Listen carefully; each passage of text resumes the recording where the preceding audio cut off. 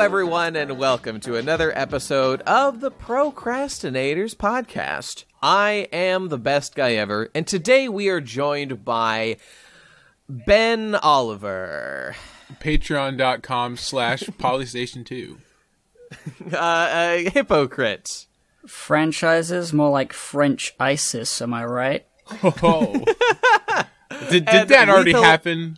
Didn't that already happen? I think it did it a couple of times. And here's Lethal Aurora Mage. Speaking of terrorists. Why do my introductions always get interrupted?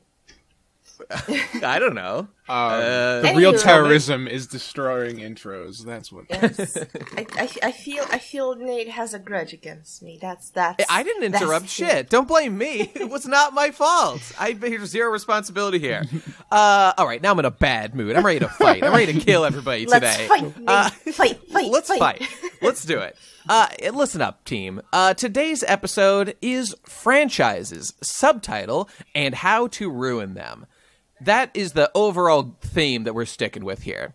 So there's a lot of franchises in recent years that have just gone to shit. And we're here to kind of discuss why. What, if anything, can be done to avoid it for the ones that have survived, the few that still remain. And I guess, also to examine the other side of the coin, see who's doing well these days. So let's get into it. What do you think, guys? Who's got an example? Who wants to start us? Well... wait! Urban Dictionary! Urban Dictionary! What have I done? What have I done? Almost. I know. Almost got away with it. The PCP franchise was almost cleansed of a horrible meme, but alas. All right, Urban, my friend. Here is the definition of a franchise. Franchise, an entire series of the film... Wait, this doesn't have to be a film. The original and all its subsequent sequels thereafter. This is terrible. No, what the fuck is this about? Of course Any it's piece terrible. of It's media. Urban Dictionary. Yeah.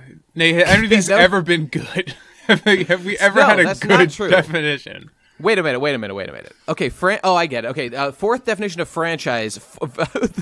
Franchise, verb, to get it in, to smoosh, a.k.a. to have sex. And then here's the example. Okay. Did you franchise? Oh, I franchised last night. Hashtag sex, hashtag fuck, hashtag hookup, hashtag penis, hashtag smoosh.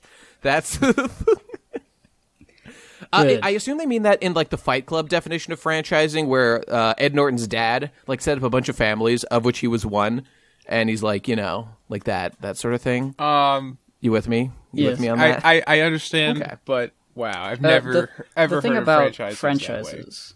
The thing about franchises that I was going to talk about is that they sort of ruin certain things within a franchise. Like if you've got like a series of video games, good games are overlooked or like harshly judged if there are better games in the same franchise. Like the label brings down opinions on the things that are good because they're tied to things that are better, and then things that are bad are elevated because they're tied to things that are better than them sometimes as well. That's definitely true. It's funny we're doing this topic when we are, because our good friend Jesse Wood just made a video all about this topic concerning the God of War series.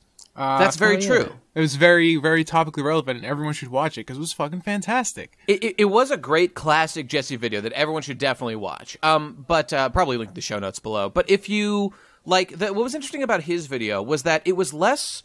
I mean, that actually was about kind of how much more credit the God of War series deserves than it's currently getting, just due to a change of zeitgeist and people, people endlessly spinning their wheels about like how games should be art and getting all wrapped up and insecure about, Roger Ebert's Ghost. Like, I feel like if the new God of War game wasn't a God of War game, people would not be shitting on the old God of Wars because that's true. It's not connected by a franchise. There's no reason to compare them. And they're just looking for an excuse to sound like this one's better. Yeah. As Jesse very well painted it, people have simply just forgotten what happened or never played. A lot, like you'll hear like game commenters today. Oh my god, I fucking hate these people. They come out. I mean, Jesse made a very, we're just reiterating his case, so go watch his video. But it's just like they come out. They're like, oh man, this is so much better than the character Kratos was way back in the day. It's like, oh, so your experience with it? No, I haven't played any of them. Right, yeah. Very because like the experience. big, like, and again, like Jesse points out in that video, like the whole, like you read the original reviews for the OG God of War, because I remember when it came out, because I'm an old fart, and I remember reading about it and like, oh man, David Jaffe making the game and all this shit. Everyone was like, this is like Devil May Cry with an incredibly good story. That was like the elevator pitch for the OG God of War. And God of War 1 had a great story, better than Devil May Cry 1. Oh, definitely. So like it actually had like character motivation and depth and complexity, which and everyone was like, this is why this game is so good. It has everything. And then later I feel on, a meme brewing. Oh, I feel a meme brewing. Oh no! Wait. Oh, Kratos is like, he's holding like his dead wife and daughter's body, and he's like, it was supposed to be my job to fill your dark soul with war. No, not light, with what? See, I made a twist on it. 'Cause it's God of War, not God of Demon Cry. That's my joke. Thank you. Okay, it was a terrible joke. Paycheck. I don't like it. It was the worst. But yeah, no, it was good. It was a good video, and it kind of is on point, because a lot of the times the new stuff in the franchise is automatically classified as the betterer. By some people, you know, because like, especially in games, that's why we need remasters and stuff, because like, well, the old stuff's too old. We got to make it more accessible and newer. Disgusting. This is very specific to video games, but like the whole graphics thing needing to be updated for people to even think about giving a shit. People think about that about movies to a degree as well, but yeah, it's mostly games for sure. But it's not really, because like movies. I mean, I guess movies always had like, you know, they never really changed the frame rate or increased. The only thing they increased was like, you can put things on Blu-rays now, but you can still turn like old. What are the millimeters? Like 100,000 millimeter film. 35. You can also like put things in CGI now instead of like making puppets or stuff like that. That's true. Yeah, that's true. I mean, you look at like old like 60 sci-fi and stuff. It's hard. Like, some people have a hard time. Like. You know, is the Gorn really that threatening? It's like, come on. Well, that's just terrible acting. But I mean, you know, things like Citizen Kane, for example. Like, I don't think people look at that movie and think to themselves like, man, this looks dated, because of the artistry of the thing. It like really like just the cinematography and the clear. Like, I've actually watched this movie a lot, so I'm not talking out of my ass like people always do about, like, oh, Citizen Kane, it's so good. I actually have studied this film quite a bit, and it really deserves all the praise it gets. And so, like, that's in an artistic way, it stands up, as opposed to, I mean, what I would argue about, like pixel-based Final Fantasy, or even one like a Final Fantasy VII versus like the Final Fantasy 15 struggle for photorealism. I think movies, and like the 7 remake film and stuff. just ages more gracefully than video games do, and that's just because like it's still real life. You know, like you're still it's like a very low resolution recording of real life versus, hey, look, it's like 7 polygons with like a 512 image slapped on it. I'm pretty sure I'd still enjoy watching like the Back to the Future movies just as much as I did when I was a kid.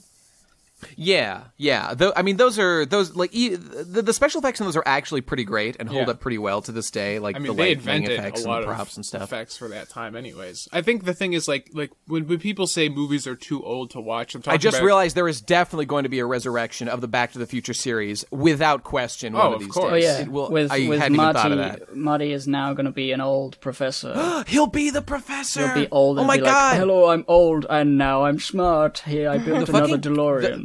That is probably the series that will be most fucked up by like reinvention and like doing more, because it's so reliant on time travel and like everything was really packaged in those 3 movies. I can't wait for that to show up on Netflix in a year or 2. Marty Sheen's too shaky though, or whatever his name is. I am frightened.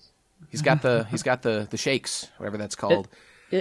Another thing that's like just happened was there was an announcement for a Thundercats. We were just talking about this, and it looks like every other cartoon out there at the moment. It's literally Steven Universe. Can we just Steven Universe, Adventure Time? Is it KO? All of them. Yeah.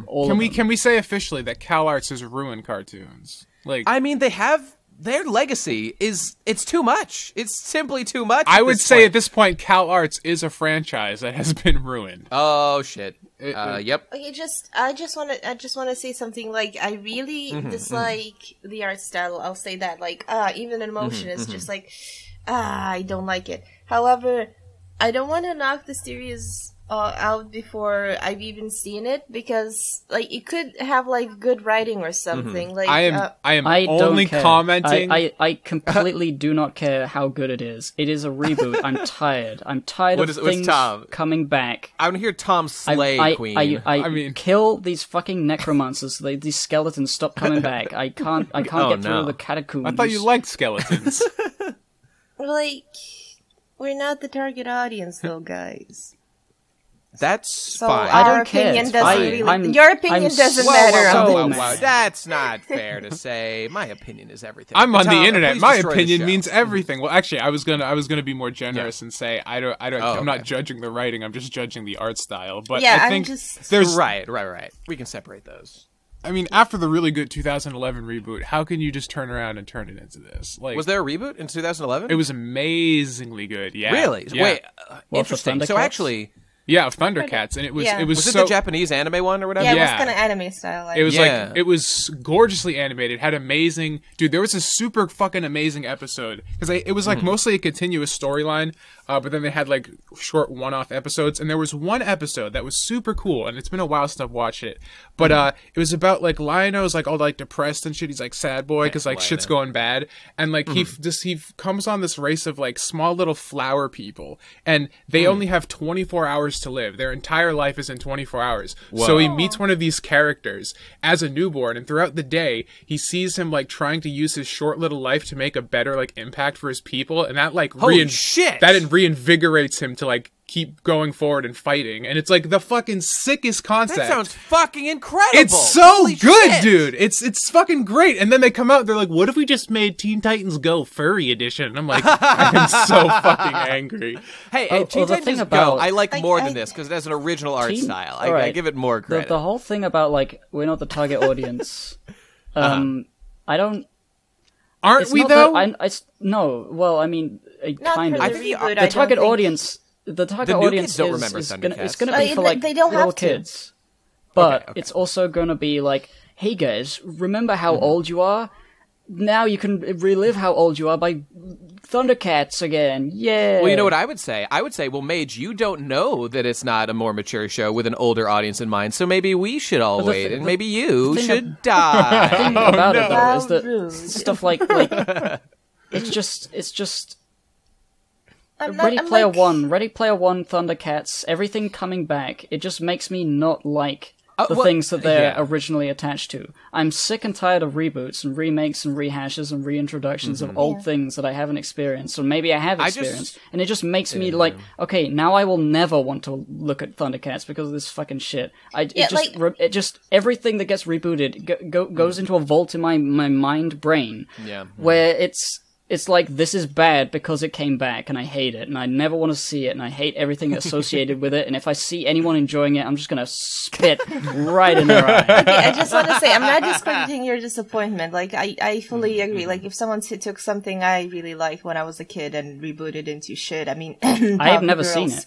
But, yeah, I haven't seen it either, but like the thing is, I guess it's just, I'm also tired of the reboots. Like, if they wanted to do their completely own original weird kooky thing, just do it with like a new IP. Why do you have to reboot Thundercats and make this thing? Like, of course people are not gonna be happy.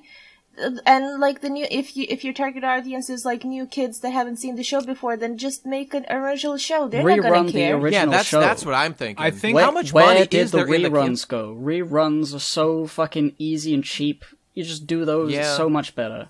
You know, that is a really good point. Like, if because this is all about making a safe bet and like trying to like make more money off the franchise. Why even not spend just any money making a new show? Just put all the money where it actually matters, where all the money comes from for these fucking shows anyway. Merchandise sales. Just re-air Thundercats 2011 and drop more merch. Or re-air the original, because everyone has memories of that.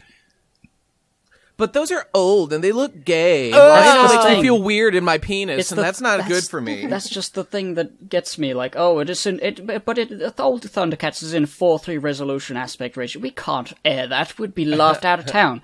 I'll kill you. I'll just kill you if you think about that. Just mirror the edges. Just play the episodes Us with mirrored YouTubers edges. have figured out the solution for airing 4:3. All you do is zoom in on another layer and blur it out, so then you have a 16:9. Yeah, it works. It Or works. you could have a funny little side things, pillars, drawn little side draw things. the Thundercats roar characters as your border, and then just air the Right. original. That could be the whole show. It Yeah. takes place in the border of a normal Thundercats There you episode. Just imagine, guys, remember, just think about all the hilarious epic meme references there's going to be, like, to the 80s, into, like, old cartoons in this incredible new show, Thundercats Roar. Oh, it's going to be great. Oh, all right. I know that I'm I don't know, I haven't seen the show yet, but I do feel that you can both, one, have fatigue for reboots, and two, also sincerely, determine if a show is good or bad as it here's comes the out. thing. I'm sure. I mean, I'm sure you can, yeah. Like, Regardless- Teen Titans Go is like one of those things where people Yeah, it's hate actually it good, just mostly. because, it's not the same as Teen Titans. But Okay, it's actually okay, and it's kind of fun. No. Okay, like, I liked the original Teen Titans, and I wanted to give Teen Titans Go a shot, because when I first saw designs, I kind of liked them. They're cute and chibi, sort of, like, oh, that's neat, kind of, that sort of thing. It wasn't the same, and I didn't expect it to be the same, but I watched the show, I watched several episodes, and I really didn't care for the humor, I guess. A lot of it was very mean-spirited, and that's what I dislike. I mean... What? No. What are you talking about? What was mean-spirited? I don't buy it. They were like, that episode with the pie, then Mother May Pie or something. what was wrong with that? I don't remember any mean-spirited humor in that. I hated the song. The song Three of the sucked Teen ass. Titans got cooked into a pie, and then, like, Cyborg and Beast Boy ate them. But, like, that was a joke. So, I like, don't. what's the... I didn't like it. I don't like that sort of humor. I well, understand I mean, if that's people find okay. it funny, but for me personally, I really didn't like alright, the alright. humor of the show, and because the show relies heavily, like, solely on its humor, I didn't like the show. Mostly, yeah. Oh, okay. Well, okay, fine. The thing Hey, is, the people that usually hate Teen Titans Go hate it on a very surface level. If you watched it and you didn't like it, then that's fine. But most people, I think, agree. I've never given it a shot because, but what happened to my ones that I grew up with? Where did they go? Oh, Yeah, I feel like same with the Powerpuff Girls reboot. I also watched a few episodes because I wanted to see. It's I don't think I reached like the few episodes that people were really talking about, like the ones that, like, with the twerking and whatnot.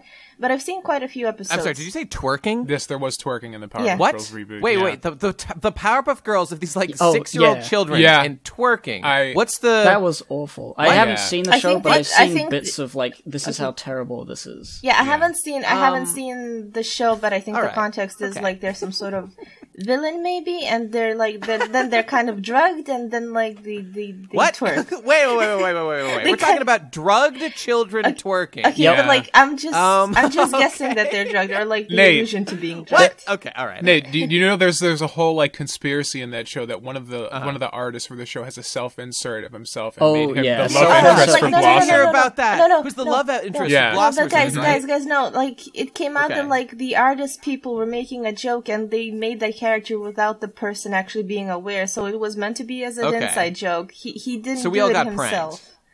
Okay. All right. Okay. Well, that's pretty hilarious. There's a ton of disdain. It's interesting. We're talking about all these shows, right? And like they run the gamut of like we don't know how good they are. They're good or they're not good. But they're all symptoms of a terrible disease that is infected popular culture, which is it's much safer to just rehash what we've already done than to dare go into uncharted waters. It's It's a I serious just want to question, finish my though. point when I started with the Powerpuff Girls. Okay. Anywho, like, yeah, so I seen a bit, like, it's not as terrible as people make it out to be, however, it's still pretty bad.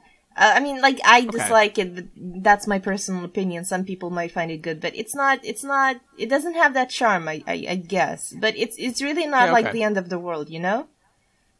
It's not the end of the world, but, like, there's a reason people get so upset, because and as much as I don't agree with the people who react badly to Teen Titans Go, I totally get why they would have such a reaction when it's a completely different sort of show but with the same name as the one that they remember, which was now speaking about franchises and being ruined and stuff, with Teen Titans Go, as much as like people like to dislike it, it hasn't ruined the franchise in terms of like business and stuff, because apparently it's making a lot of money for CN. Sure. However, with the Powerpuff Girls, this is the only show they fucking ruining. Show, I think it is ruining the franchise, because it's not making a lot of money, and I'm not sure why they're still making it. Well, okay, I'm not sure. I might be wrong. Maybe they are making a lot of money or enough money. Here's a serious question on this front, though. Okay, so the Teen Titans show, like I never read I know it's based on the comic books. I never read them, so they're completely irrelevant to me. And also Powerpuff Girls was mostly just a show. I know there was an actual anime made of it and stuff a while back, but they were what they were, the one show. Well. Okay, yeah. But so when we talk about ruining a franchise, for example, does it ruin the franchise of Teen Titans to make Teen Titans Go when, frankly, the series simply would have remained dead without it? Is it the way I it, see or... ruining franchise is that it's you can see it from a money perspective, in which case loads of terrible things are completely fine because they make money, and the franchises aren't ruined in that sense. But the way I think about it is that it's a personal thing. If you feel like your enjoyment or your something about one of the things in a franchise spoiling the others in some way, making you feel bad when you think about the thing as a whole. Oh man, that would be the perfect series of movies, unless they that one right there ruins a lot of them. Yeah, another thing I think is from the consumer perspective, it's about the legacy of the show. Teen Titans was very much beloved, and although people really, really wanted a sequel or a continuation, or just to finish the fucking series because it wasn't finished, people remembered it fondly, and they were very, and they liked it a lot. But now, whenever people think about Teen Titans, they can't help but think about Teen Titans Go as well. And the fondness just sort of gets pushed to the side, and the anger and the disappointment takes first place. So the legacy of the series is now ruined because Teen Titans Go exists. Yeah. It's really gross how, something that has fans and followers is... as long as it's, it has people who regard it fondly, as long as there's that, it will eventually be, exploited for money down the road. Unless you have an author like the guy who made Calvin and Hobbes, who explicitly forbade any adaptation of his work. And so that is super beloved, because no movie has come around to fucking ruin it for everyone. It's just not perfect yet. Forever. Until this copyright expires in 80 years, and some fucking brain in a jar has been waiting since this late 70s. It's finally, I can make my CGI Calvin and Hobbes movie. Isn't that recently occurring for The Catcher in the Rye? I forget the name of the guy who wrote it. I thought that happened. They were. I know he expressly forbid the thing to happen, and I believe he's still alive. I can't fucking remember his name offhand. J.D. Salinger. J.D. Salinger, that's the one. I don't know. Whatever. Just throwing that out there. Well, I mean, when I think about these questions, legacy and stuff, that's a fair point. But there's two different ways things can be ruined in my mind. Final Fantasy comes to mind a lot, and I'm sure I'll discuss that a bunch in this podcast. But so there's two different things going on with Final Fantasy. One, there's the current, constant, ever-changing Final Fantasy series that itself is still being developed and never stopped from the 80s when it started. So you could definitely say that Final Fantasy as a series has been ruined because they continue to put out worse products. I mean, I know a lot of people 15, that doesn't even matter. But you can make a case along those lines. But then, just as one example, there is the specifically Final Fantasy VII. And so Final Fantasy VII exists as one game that came out at one time. But then they made sequels and prequels and side stories and a million different things, and books and visual novels and all kinds of crazy shit, as well as they are currently working on the remake of the game. Right. So The game itself, so the Final Fantasy series is one franchise that you might consider ruined by later games that are actually changing what the Final Fantasy series actually is. But Final Fantasy VII, it is what it is at that time. If they updated it for there's a PC release or whatever, there's updated stuff. The remake will obviously be a huge change. They've added lore with all the side games, but that original game is what it is. And it will never be different as long as you have a copy and don't lose your fucking copy. I'm going to protect mine like the fucking sacred tomb. So has the legacy of Final Fantasy VII been ruined? I think the answer is to the public, yes. Because everybody thinks about Zack Fair and Crisis Core and the Turks and all these side stories, all these other things. I think to me, if I was going to define what this would be, what ruining a franchise is, I think it's either the erosion or negligence of the artistic merit of a property. I think that pretty much sums it up. Either through continued iterance, the original idea that attracted people to it in the first place gets kind of lost in the shuffle. Or it's just blatantly ignored for a crazy left turn. Usually both of these are done with monetary hopes from corporations and stuff who never really understood the merit of the franchise to begin with.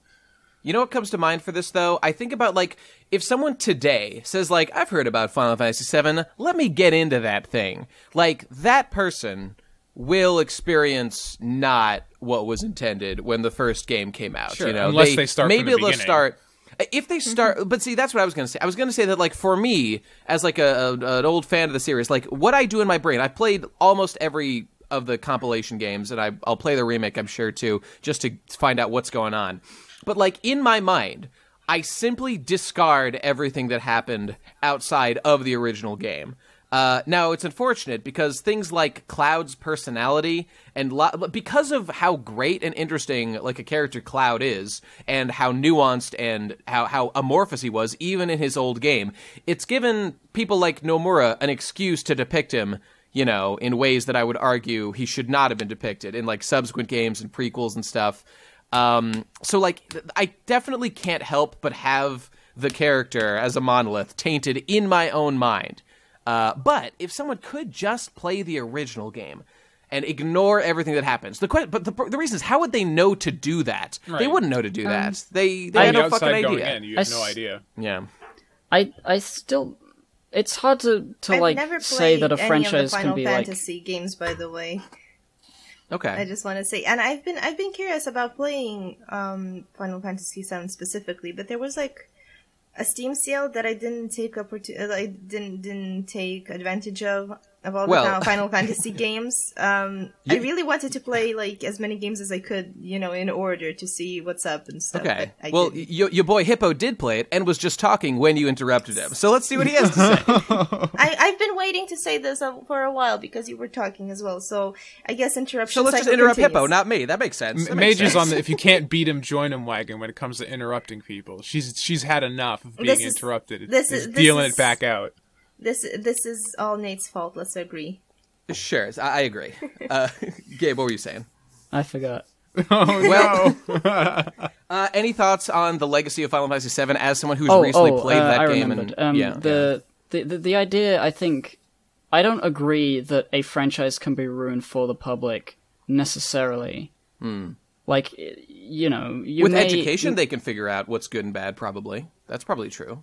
Yeah, but do they get that education? If nobody plays the original Final Fantasy VII in the way that it was intended, again, but they play the remake and they like that, there's an argument to be made that they're not getting the true experience because maybe the remake is not as good. I mean, it may be good, but we don't know. No, why do you say it? No, what I'm saying is that I think the franchise-ness of the fact that this is a remake of another thing, but they're different, is what is the problem here, because they may prefer, on a base level, human, this is what I feel at the very core of my being, they may prefer whatever the remake becomes to the original game, but if they were not franchise-connected, they could just see them as two different things. There's Final Fantasy VII, the game. It's an old thing. And then there's this new thing that is, not supposed to replace it, but it is implicitly being a replacement because of it sharing the name and being a remake. Exactly it. Which is why I think franchises, destroy the legacy of things for people who come into them later, unless they do a lot of research unless they put in a lot of effort to sift through all of the updated new things that have muddied the waters. Okay, I wanna quickly say I've been playing Shin Megami Tensei, and that's old as balls franchise. I'll say it's older than Pokemon from my knowledge, and I played the fourth game, and I started playing the Apocalypse, and I did a lot of digging with the history of the Shin Megami Tensei because I wanted to know because it fascinated me that something this old existed, and it just anywho I liked it, and cool. From my knowledge, the franchise was never sort of ruined by any game, and all the spin-offs were either mildly successful or became Persona, which super successful. So I think it's an example of a franchise that's hasn't been ruined yet, despite its very long lifespan. And although I know that some people, I know some people have been sort of complaining about the newer games for some reasons, don't a lot of old school fans, don't they say that they're mad that the focus has gone to Persona and that that side of the Shin Megami Tensei? Well, I mean, I've heard some degree of that. At some point but then they revived Shin Megami Tensei with Shin Megami Tensei 4 and Apocalypse, and there's going to be a new Shin Megami Tensei on the Switch.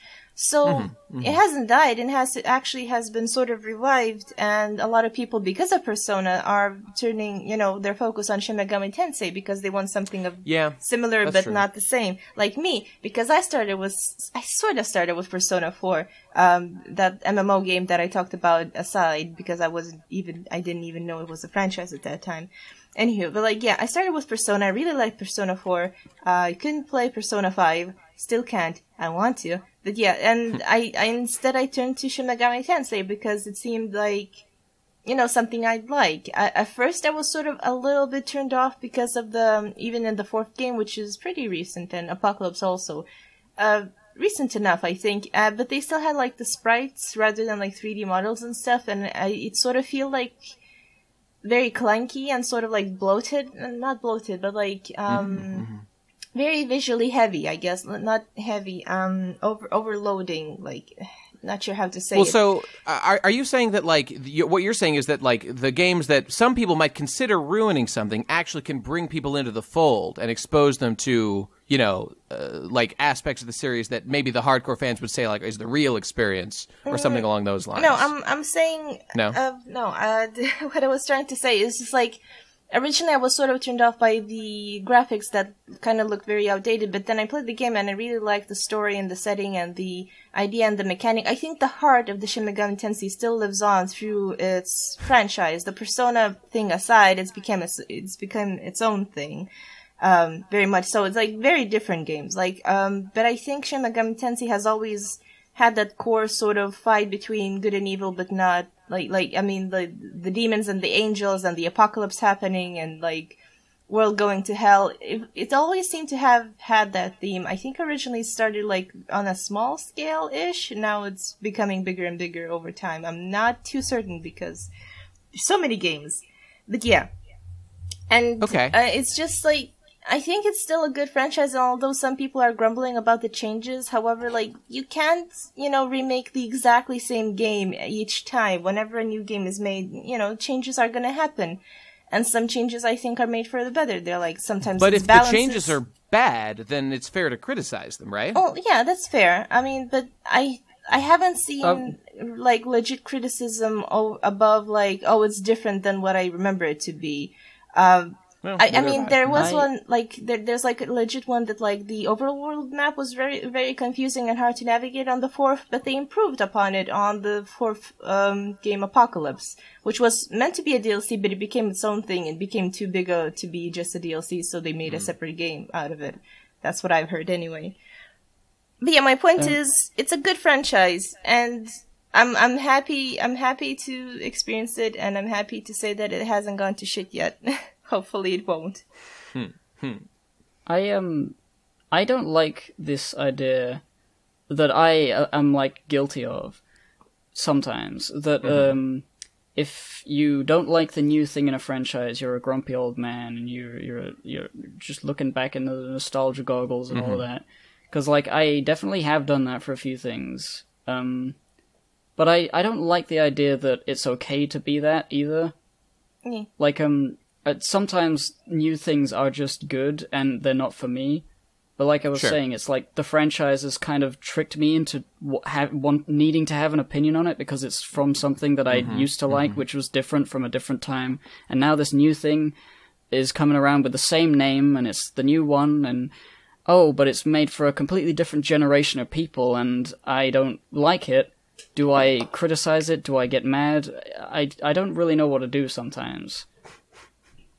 Yeah, just like the God of War game is just made for like modern gamers, and so they had to completely change the kind of game it was because nobody likes action games anymore. There's a case to be made that some things are better than other things in terms of like the thematic relevance of like the original game in every franchise is usually the one that makes the most sense with all the reasons for everything being put there, and then everything after that is some kind of like muddying of the general idea, like with the Dark Demon Blood series. Demon Souls is like the perfect like mixture of the way the game was told and what is in the game and the way it's played and everything. And then after that, it's sort of shifted in Dark Souls and then Dark Souls 2 and then Bloodborne and Dark Souls 3 into something that's just a bit far removed from like you're a real human being, or you're a dead guy, and you're trying to survive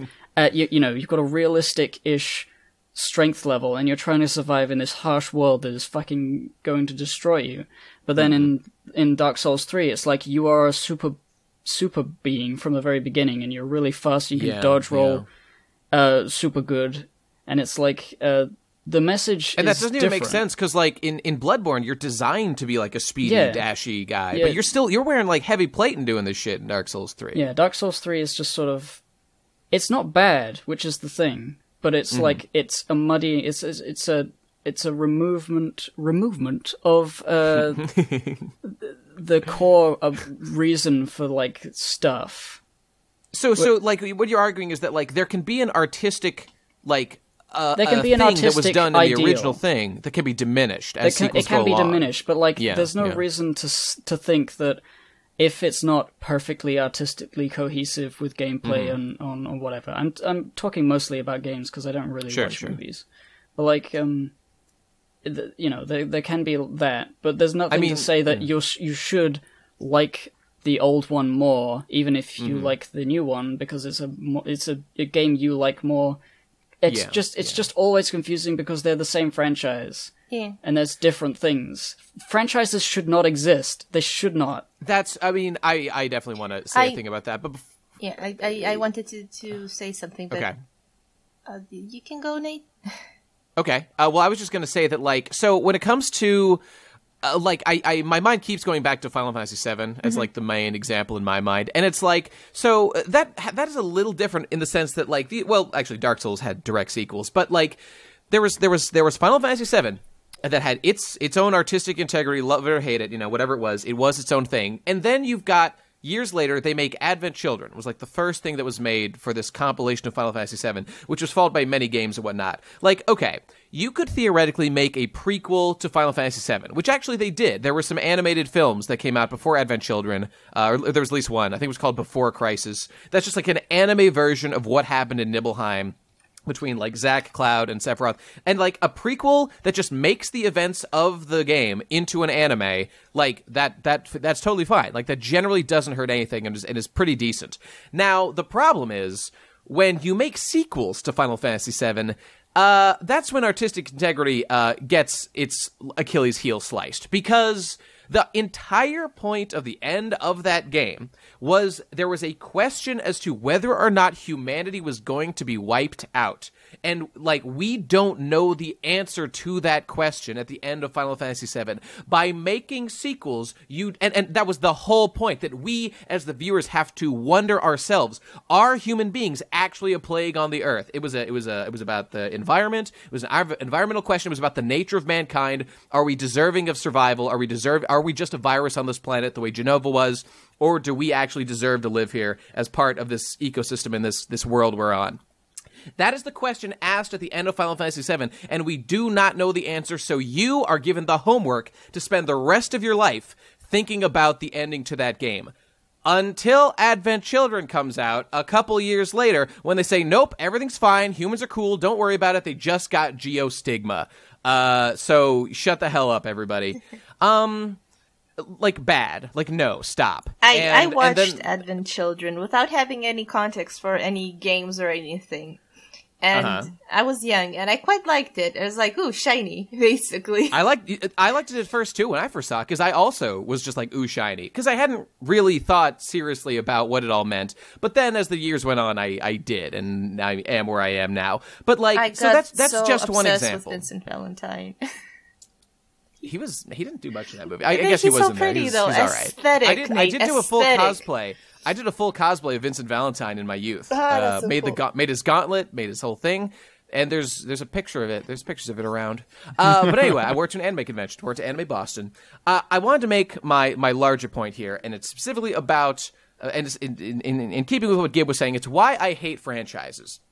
And it's this. It's a whole bunch of things, but it's any time that is spent on making a sequel to a game is time that could instead be made making like a new thing with original ideas. And there are absolutely sequels that are good, that improve various things, but I'm approaching this from the lens of like how much intellectual content really in the story. I know a lot of people don't care about fucking stories in games, but I do. And you know, the whole Gesamtkunstwerk of story working with gameplay, blah, blah, blah, all that bullshit. And it's like when you have to sit down as like a game designer, because I have been a game designer many times. I know what it's like, even though I don't do it right now. Like, you have to sit down and think about, okay, what's the whole basis of our game going to be? And you really have to go through an intense struggle to come up with something original. And that's where the most of the intellectual labor is done when you're making a game. It's when you come up with the concept, and then like all the shit that comes afterward is all like filling in the blanks. So that's how you make your game. So like, you know what? This brings to mind when I was doing the Weebcast with Digi and the boys, and we would watch episode 1 of like every anime that came out in a season. I loved doing that because episode 1 of every single show that's ever made, for the most part, is interesting or absurd or just it stands out generally in some way. But the thing is, watching another 11 episodes of that thing generally for most shows is not worth it because you're not getting that like that spark that's like leading into a whole show when you watch the whole thing. You get all the ideas presented in episode 1, and then they string it out for 11 episodes in some way. And, you know, a lot of the times that makes sense because it's a complicated narrative, whatever. But the point I'm getting at is what I really liked about that, and the good thing I get from that is when you're forced to, like, start over and start from the very beginning and come up with a unique premise, that's where most interesting things that I like in a show, and generally in a video game as well, like, are done. It's at that first stage. So to go on and spend a million fucking years reinventing the wheel and trying to come up with sequels to games to just like refine art or refine gameplay or, you know, make a sequel to a show and like find excuses to like have like new characters show up in season 2. Like, oh, because we didn't mention them because they were off doing a secret mission, but now they're back and here they are, main character of season 2. I hate all that shit. It's terrible. It generally...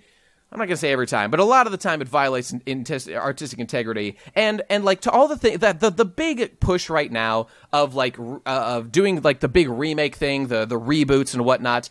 It's just like I do not blame studios for doing it. They've got to make money. They've got, you know, bills to pay. What I hate is when people just are content with it and accept it and are just like, yeah, this is a perfectly good use of everyone's time. Like this Thundercats reboot. Maybe it will be great. I don't know. But I don't want people to think that it's a good thing to do to spend all their time making a new Thundercats show when they could instead be making something actually original, you know, from the premise up.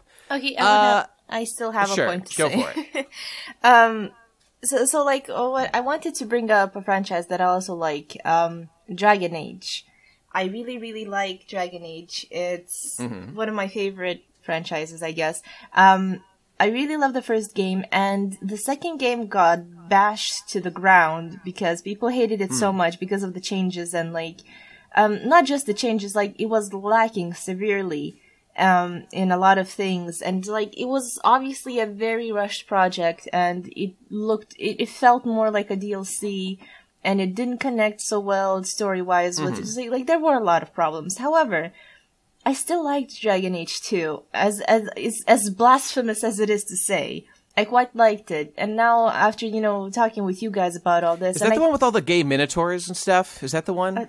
No, I mean... No? Okay. Okay, maybe a little bit? Kunari, maybe, if you're talking about Kunari. They're not minotaurs, but they are people with giant horns in their heads, most of them. Yeah. Is there a big gay one? It's in the third game, not the second one, maybe. Ah, okay. My apologies. But, yeah. So, in the second game... That's the one Nate's interested in, for sure. Yeah, that's the one I want to know about. Okay. He's called Iron Bull, and yes, Iron Bull? Oh, damn. That's hot. Now I need to go back to my game, because I remember I made a character specifically to romance that guy. So now we're talking. Yeah. Nate did too. It's called Nate Vestman. Yeah, I'm sure. I was gonna. I was going to originally romance him, but then Cullen happened, and oh my heart, because of the story this guy has had throughout the whole games. Like in the original game, I played as a female mage, and you meet him, and he has a crush on you in the original game, and yeah, that's really cute. And then like you meet him in the second game, and he's sort of like. Not exactly an antagonist, but like if you play a mage, he's not really happy with mages at that point. For a lot of reasons. Oh wait, is he that? He's that like ranger guy who hates magic and wants to kill everybody, right? No. Am I thinking of the right guy? Does he wear a bandana? No, he has fluffy feather things. Like he's like a captain of stuff. Anywho, okay. So the ranger guy is a DLC character, which I never got because I dislike him severely, and he messes up my game. At least how I want to play it, because I want people to be as happy as possible, and he just kind of nopes out of one of the endings of the game, and he forces me to make a choice that I don't want to choose. That I don't want to make. What does he make you choose? What's the choice? Either kill one of my party members. Straight or gay? No. Either kill one of my party members, or like he gets the fuck out, or something like that. I don't remember. Like he really advocates for the killing of one of my party members, and I'm like, no, I like this party member despite all the fucked up shit he's done. So okay. Anyway, so like Cullen in the second game, and in the third game, he's finally romanceable, and I was like, I've been playing female mages throughout all these games. Wouldn't it be so cool if he could finally get it on with like a female mage?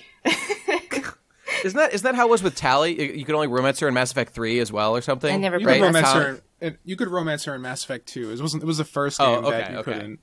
Gotcha. Yeah, but yeah, Mass Effect's another good example of that. Because like it was kind of different, because like Mass Effect 2 was way different than Mass Effect 1, but people were generally positive towards it. Like there was like a hardcore group of people who played Mass Effect 1 who weren't a big fan of it, because like Mass Effect 1 was a role-playing game. The combat was pretty bare bones, but like there was like loot and gear, and like everything you killed had drops, and like you could change your armor and change like all your equipment and stuff, and like it reflected things. Like one of the big memes of Mass Effect 1 is you could dress everybody in pink armor, and it looked ridiculous because like there were pink armor sets that just were really good. Like the designs were really fucking weird. But then Mass Effect 2, they changed all of that, and it became strictly a shooter with RPG elements. And the combat got a lot tighter. And was much more fun to actually like have firefights and stuff, which became much more the focus of the game. But there were only a couple armor sets, and they weren't like equipment. It was just kind of like rewards you got throughout playing the game. So like everything, all the RPG stuff was like very streamlined or stripped out entirely in favor of being a shooter with a light leveling progression. Well, But I still want to make my point. So Dragon Age 2... Wait, Mage, let me just finish. I just want to say on this, it's just that what's interesting about Mass Effect is just that, like, that was always intended to have a sequel, but, like, obviously the reboots, like, that's another story with the Andromeda and whatnot. Okay, I'm sorry. Yeah, I mean, Dragon Age also, I think, you know, they also, it's made to have sequels, but yeah, Dragon Age 2, like, it got bashed to the ground, and people really disliked it. However, I think, like, if it wasn't tied to the franchise and had come out of its own thing, people would have been as harsh to it as they were. It probably wasn't... But that harshness, though, like, would it have gotten as many sales? No. You know, like, would people pay attention? Yeah. Like, I think the reason they're mad is because they have an expectation. Right. Yeah. And then they get tricked. When you buy into a franchise, like, the reason a franchise even can exist is because it's formed some sort of identity and expectation in people's minds. So when you say, we're going to make more of this, they expect more of this, not, like, something different with the same name. And because with Dragon Age, because they're trying to tell a story throughout multiple games, like, it's all said within the same time span, kind of, generally. You can see recurring characters and whatnot. You can't make, like, an RPG game into, like, a first-person shooter and then just, so seamlessly and tell, a story, I don't think. Because the fans of the original ones, like, that were fans of the RPG part, I'm probably not going to want to play it as a first-person shooter, So you can't make too much drastic changes to the formula. However, you can try to update it and stuff. And I think with Dragon Age 2, I liked the upgrade to the combat, at least as playing as a mage. I'll say that much, because I haven't played any other classes, because I only play mage. But yeah. Mage only plays mages? No. Yeah, so, like, they made I really liked the combat as a mage in Dragon Age 2, which I think was a nice upgrade, because in the first one, it felt really clunky, and the animation was just sort of like, I'm poking someone with a stick, just for, like, with a distance, like, very big distance, like, I poke someone with a stick, and then, like, a lightning bolt comes out, and then, like, hits them, it looked like my character was going, like, nyeh. It's just so silly and so unsatisfying. But with, like, Dragon Age 2, they kind of like combine, like, martial arts with the staff, so you can do, like, really cool moves. Like, you switch the staff around, and, like, is this in first person? Is this in first person? No, it's a third person. Third person. Oh, okay. I'm just trying to get a picture of what's happening here. It's just like it's a lot more satisfying, the combat, and, like, when you melee people within, like, range as a mage, even that looks cool, even if you don't do that much damage. Like, it's really neat. I liked the upgrade to the combat a lot. Okay, so basically, not every franchise immediately goes to shit. And there's things to be enjoyed. Okay, well, here's my question. I'll just quickly want to say, Dragon Age Inquisition was the third game, and I think it was received positively enough. They did a lot of changes that people heavily disliked because they sort of made it feel like an MMORPG with a lot of little mini quests and very big worlds that kind of felt a little bit on the empty side, and just, like, a lot of little tedious quests here and there, pick up 5 herbs, kill 10 boars or something, those sort of quests, to make it feel more bloated than it actually is. However, it wasn't a deal breaker for me. I didn't have too much of a problem because I'm a great big MMO RPG junkie sort of person. So I didn't have an issue with that. I like the game regardless, and it's my favorite game of the 3. And I hope they do better with the next game. And I'm really scared because the EA has been fucking up recently. And oof. Have you considered being a video game YouTuber? No. I mean, I sort of, like, I did an Undertale Let's Play that I never finished, but no, I don't wanna. I'm not. No. I'm a weeb. Well, so many things. She'll just get that out on the PCP. Just every in the middle of every PCP with Mage, we'll now have a game review just out of nowhere. I don't play that many games that I don't know. Like, I usually play, like, very cute farming sims or something like that. Well, okay. I mean, I'm trying to come to a thoughtful thing to say to summarize. Like, okay, is it fair to say that franchises are always bad? No. Right. Here's what I can say about things. Is no, Mage, pause. Give talk, franchises. Goddammit. You've been ranting about Dragon Age for a million fucking years. I was fucking pausing. You interrupted. Also, you went on about your shit for a while, Nate. I waited a long time. You're absolutely right. What we need to do is to stop giving a shit about the names of franchises and start giving a shit about the people behind them. It's always the case. It just always is. Even sometimes when it isn't the case, it's the case. We should literally criminalize naming movies. We should name them 1, 2, 3, starting with the first movie made now, and just naming them with numbers forever. The artist behind the thing is so much more of a reliable, way to tell the whether a game is going to be the sort of thing that you want from a franchise. The most obvious example is Dark Souls 2 in the Dark Demon Blood franchise was not helmed by Hidetaka Miyazaki like the other games, and it's not as good in various ways that it was good in the other games. That's a great point. That's a great point. He directed all the other ones. And it's clear that he has a very clear vision of what the games should have in them and why things are put there. And so when he's in charge, you can tell, before you buy that at least there's going to be good shit, I was upset with Dark Souls 2, but then Hidetaka Miyazaki coming back for Dark Souls 3. He made fucking Bloodborne. He made Bloodborne and Dark Souls 3, and I'm like, okay. This time, I've never liked the idea of believing something is going to be good before reviews come out. I never liked pre-ordering. Pre-ordering is stupid. But and I didn't pre-order Dark Souls 3, but I had like this idea that if he's there, I feel like it's going to be good, and it was. Like fucking Dark Souls 3 was really good. Shit, I just had like The Godfather. The Godfather won, like everyone, The Godfather 2 actually won more Oscars than Godfather 1, I think, and that was just another by Coppola, Like, if that had been outsourced, like, for example, I forget who the director was of American Beauty. Like, American Beauty 1 is like a legendary film that everybody loves, dubs.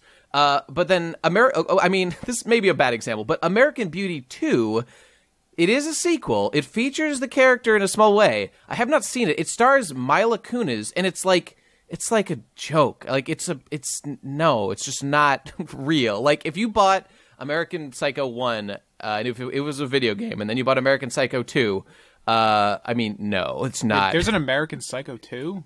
There is. Starring Mila Kunis as, but that's you just said so American, bad. You said American Beauty. God damn it, American Psycho. There's no beauty involved here. Okay, I was very confused. If you know what I'm saying. Got him. # gay. There was another. I was gonna say, and another one is like Hideki Kamiya directed, Devil May Cry 1, but then like Devil May Cry 2 was by some other asshole, and it was a complete nightmare. It was terrible, and this was young me before I knew. I think that's I think that same guy also went on to make Devil May Cry 3 and like redeemed himself. I think that's what happened. I thought that Kamiya came back for 3, and then someone called me out on a previous episode and was like, "No, you're fucking retarded. It was the same guy who like learned to not suck." And I was like, "Oh, well, I take back all the things I've said for him for like 15 years." It's not a guarantee. That's true. It's not a guarantee if the same guys, but it's more reliable than seeing the brand name or even seeing the company behind it, or like the publisher or the game studio or the team. I mean, sometimes the team is just it's not the same team, even if it's all the same people. If it's been like 3 decades, like with Yooka-Laylee, most of the old gang came back, and it sucks. And it's because they were they weren't doing that whole thing for so many years, that they had changed, and they didn't know what they were doing as much anymore. Yeah, that's a good point. Okay. Go ahead, Mitch. I want to say, so we can sort of, agree that,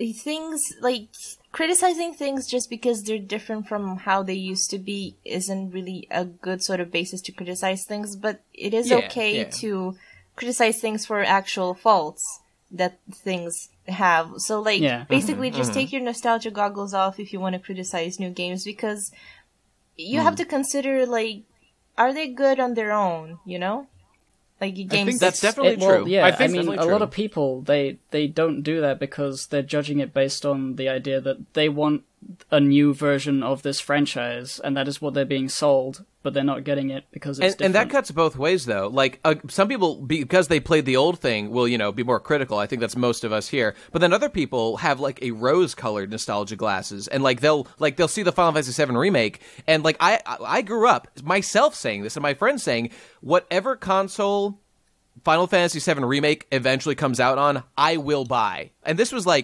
more than a decade ago that me and my friends were saying this shit.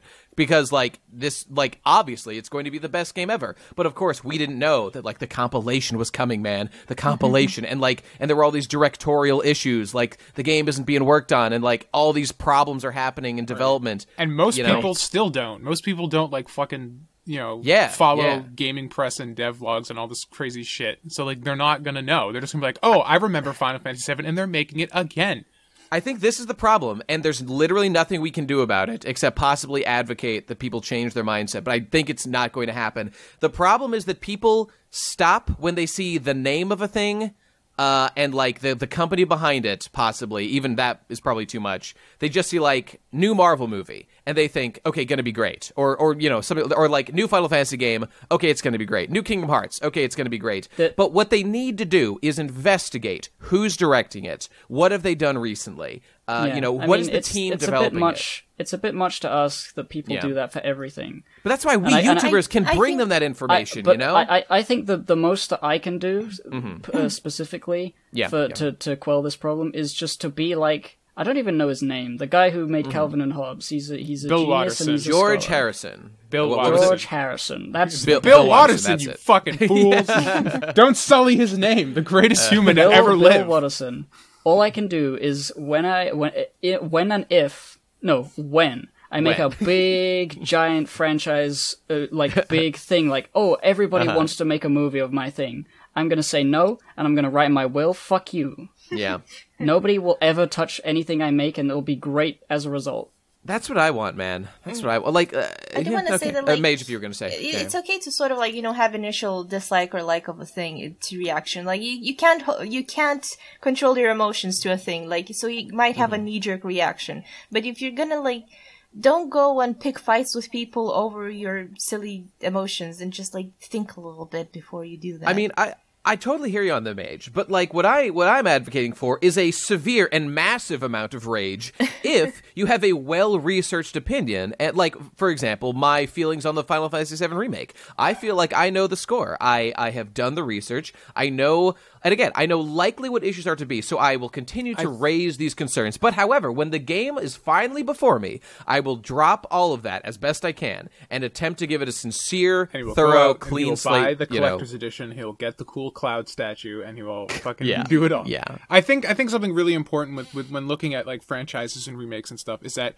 there's a difference. You have to understand yourself that there is a difference between saying, I don't like this because it's not what I wanted it to be, and this thing is terrible and I hate it. Because it's possible for something to be really, really good, but just not at all what you wanted.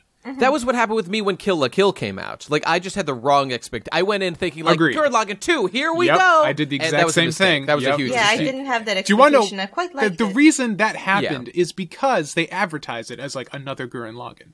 If you watch all the previews and stuff. I mean, I accept responsibility for misreading it, but yeah, I mean, at the end of the day, I never seen Gurren Lagann, so Oh my god! Well, I watched one episode. Mage, it's not for me. It's not for me. No. Do we have to? All right. Everybody, we have to disconnect Mage. We have to vote right now. Kick Mage. Yes or no? Haha, you can't. No. Well, how interesting. So you watched episode 1 and just didn't like it? Yeah, I think I watched maybe 2 episodes. Go watch Best Anime Ever, Gurren Lagann Part 1 and 2. I don't wanna. You can't the more you force me, the less likely I'll be to watch it. I'm not forcing anybody. Blame Tom. It's not me. Yeah, stop nagging. No. Oh no! Don't be like everyone's mother. I'm so sad now. I have to be Mage's mom on this. It's funny. Tom is almost as big a fan of Gurren Lagann as I am. I mean, maybe not as intellectual an analyzer of. I did like you like it with your brain. I like it with my heart. Okay, that's a difference. I remember when I was working. Yeah, sure. When I was working on that video, I remember discussing it with you, the thought of possibly getting you involved. I mean, it just didn't work out that way. But I remember that came up. That was 3 years ago at some. It was a long time now. Yeah. Remember Ghost in the Shell coming next? Man, I can't wait for Nate to release his third video. I know, right? I know, right? I like the memes, guys. Though. I'm aware the memes are good. Yes. Good. That's pretty good, right? I don't know, weaponized thickness, not from that video, but you know. All right, team. I think I'm actually pretty happy with where we've arrived with this. That was a pretty decent summary. The issue is just you got to do research, and the problem is that no one ever will. Like the problem is that the dummies of the world who don't know anything, they see like, you know, it's Marvel, baby, and they're like, yeah, I will give my money to this uncritically and have no.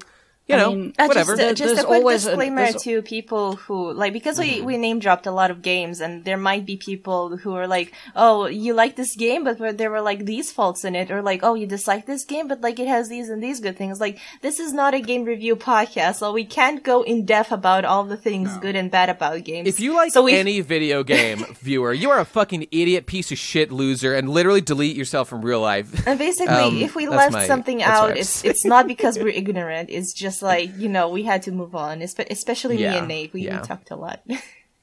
That's sure. Yep, that's true.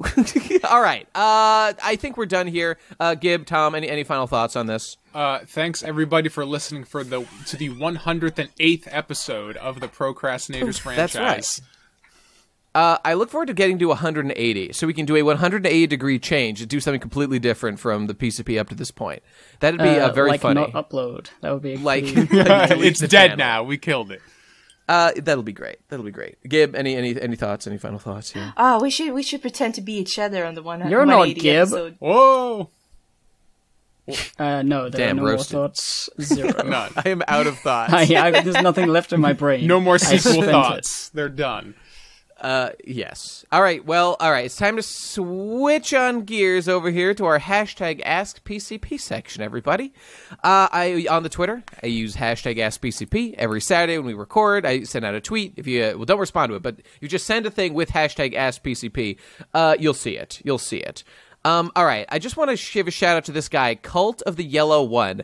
Someone's been continually asking about like our stances on gun control, and I think it's this guy. Like every time, it's just like I don't know. I don't want to get into that shit. I have no fucking idea what the right. I'm just saying, like I don't know. Every baby should have a gun, but anyone over the age of 2 should be killed. I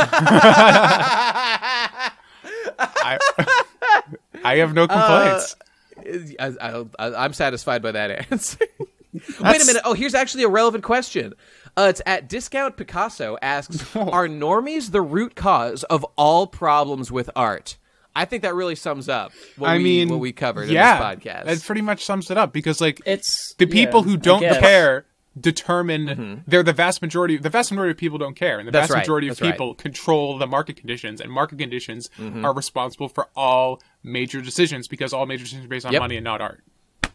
There you go. Yeah, and I don't see that changing. No, it never until will. We become a post-scarcity society, which may never happen. I mean, we don't need to become a post-scarcity. We just need to have a lot of money to be like, I'll just give this strange artist. Or if we just have everybody after 2 years old be killed, there are no more normies anymore. I mean, that'll fix this problem right now.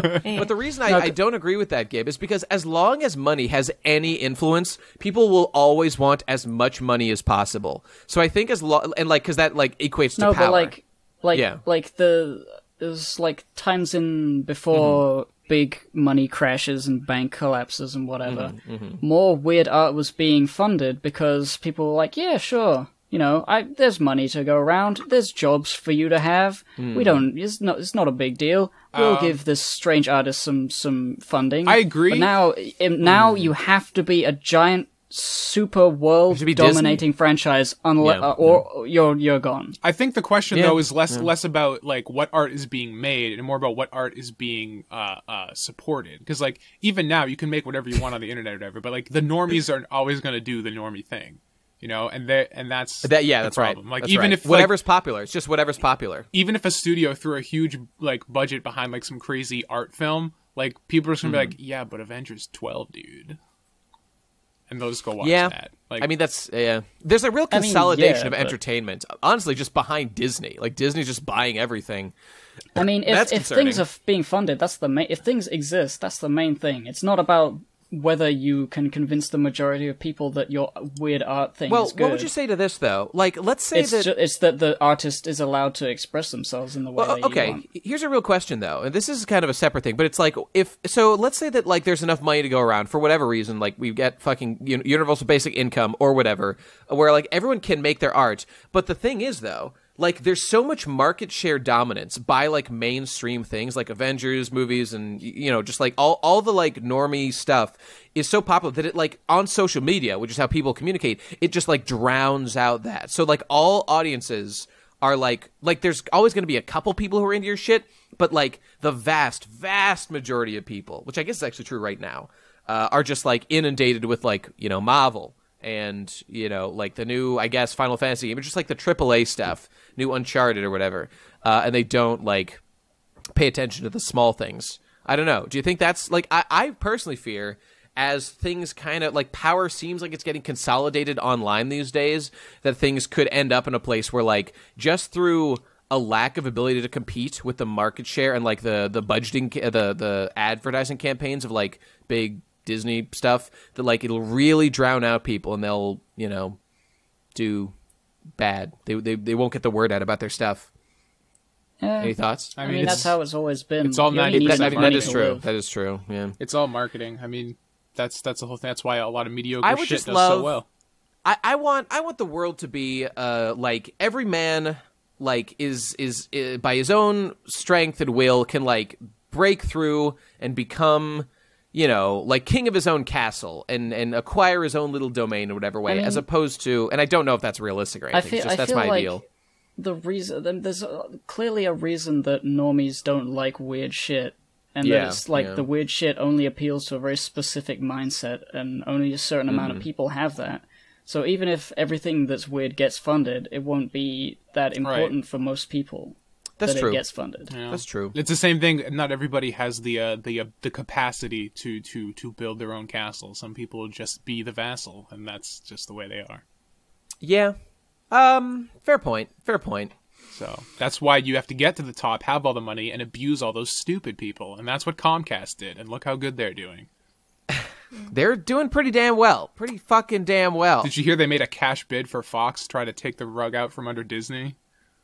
Oh, I didn't hear about that. Damn. Yeah, they're gonna $60 billion. I'm gonna straight up, here you go, and they want to steal Fox from Disney. That's their big play right now. Yeah.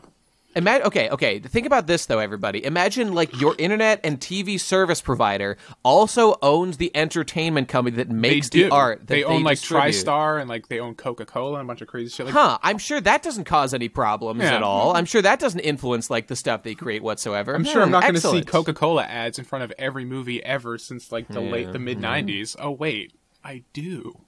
Yeah, it's pretty fucked up. Hey, watch the Jack and Jill Red Letter Media review, everybody. Oh, I love that. That's one of the best. Hey, look, here's a good question. This is my hashtag Down with Ben Saint. Oh. And this is in the Patreon. That's a hashtag I can get behind. Yeah, the thing is, I think actually a bunch of people are using hashtag Ben Saint, so I'm just I clicked on this thing, it says center, I think this is Centerpoint. I think his name is Centerpoint. I've heard the name before. Yeah, I think he pledged to the Radcon fund and stuff. But anyway, I believe it's Centerpoint. And his question is, if you guys could get a sponsor for the podcast in exchange for slightly censoring yourself, like bleeping the word nigger, would you do it? Because I'm curious what you guys think. Because I've always had a deep personal aversion to the idea of getting a known sponsor. It's just always I never creeped say me the out. word anyway, so it doesn't matter to me. That's true. I'm not against sponsorship deals because you can Game Grumps has shown you can make them really funny to the point where I don't care at all. Those are Here's the thing. Here's the thing for me. In that specific example, it would depend on how much money it is. But if it was enough money to make it lucrative, I think that specific censorship would have no artistic impact on the show itself. I think it would be funnier to bleep out certain words like that because let's just say go on. But if the deal was these are certain topics or things you can't go into, if it was legitimate censorship, I'd be no, fuck that. Nothing's worth that. Because then the entire time, like, because even if you never like even go near those grounds, the entire time in the back of your head, every time we record from now to the end of the time, we'll always constantly be thinking about not doing that. And then like 10% of our brain CPU is going to be dedicated to making sure we don't go somewhere, and it'll just make the podcast worse. That's true. I'm okay with bleeping swears because a lot of the time bleeps are funnier. Bleeps are funnier than saying swears. That is definitely true. I don't know. People don't agree with me on this. I'm glad that you do. Listen to something back, everybody. Bleeps are literally way funnier than just leaving in an actual swear. I don't know why. I like the idea of like having different bleeps every time, like a different noise, like I don't know, like a jackhammer or like I don't know, like a siren or something that I. The whole podcast is just that one episode of SpongeBob where they all swear. Wait a minute, I've got it. What if for each individual swear we use a specific type of bleep so that it's like saying N-word or whatever. It's like so they come to associate that specific noise, whatever it may be, with the actual word in question. No, they have to be common sounds you hear all the time in real life. So as you're just going around your everyday life, you just hear swears subconsciously. This is a great idea. We should do this. Yes, that is a good idea. We should do a censorship episode where we do that. That would be awesome. That would be awesome. I'll edit that because that sounds fun. All right, it actually does sound fun. Like that should be at the very least a bonus episode for sure. Locked. Like, that'd be a great bonus episode. I want to be on it, so please don't do it while I'm away. Okay. Well, we've already got one lined up for this month. So that'll be next month at the earliest. Sick. All right. On the books. Okay, that'd be dope. I got a new microphone, by the way. I'm gonna take it to Lithuania. So. Oh, that's dope. Yeah. Sick. Awesome. Glad to hear it. Here's a question from Kajoro Bitterthorn on the Patreon. Asks question. I mean, this is a question for Dayton Tom, but anyone can respond. How do I abandon my nihilistic hedonism and embark on the path to becoming a productive boy that has goals? How do I convince myself that life will be better if I haven't achieved goals? I mean, I've got an answer to this. Yeah. What do you think, Tom? Shit. Like I guess like. You need to, like, ask... I think, for me, like, giving you an answer would really depend on, like, knowing exactly what your current mindset is. Like, how you feel about, like, being more hedonistic. Like, if it feels good and you have no real desire to change, it's going to be hard to really, like, anything that I would say or suggest to take to heart. Because, like, it has to start with, like, a motivation to change. I'm going to assume that because you're asking the question, that you have that desire. And that desire is probably stemming from the fact that you're sitting around doing nothing long-term and you feel like shit. And that's the first step is because you have to realize, like for me, like when I make my root source of all my good decisions, which I'm doing more of lately, is that like, especially like even like a simple example is like dieting. Cause my diet's been on point for like 3 weeks now and it's fucking great. Nice. And like, I just ask myself like a really simple question, like, would I enjoy doing this now? The answer is usually yes, like going out and ordering a pizza. But the answer is like, will I enjoy this in an hour? And the answer is always no. And that's like a really good, like kind of like stopgap for me is just like realizing that like, instead of thinking like, oh, I can't wait to have this pizza, I'm going to be so happy. I'm like, the real thing is like, I can't wait to have this pizza. I'm going to be miserable for the rest of the day. And that's like, that is a great way to look at it. That is a great like way to be like, fuck that. I'd rather be like stoked later. And like in like 10 minutes, I'll just be fine. Like literally in 10 minutes, I won't care anymore. The path to productivity stems from the realization that suicide's kind of gay, and why would you? Why though? I mean, like if you're not doing anything, you're gonna be depressed, and if you get too depressed, you think, why am I alive? And then you think, I'm gonna die. I'm gonna do it. But then, if you think about it even further, you realize it's kind of pointless and who cares, and nobody cares. I think the core of it... Nobody cares about you except you, and if it's you true. don't care no about one's going to give then... a shit. And like the thing is that one of the big things to realize if you want to start being more productive is understanding that happiness is not the goal, fulfillment is. And fulfillment means doing things that aren't going to make you happy because you need to fill yourself with a sense of purpose and feel like you are accomplishing something. That's what like...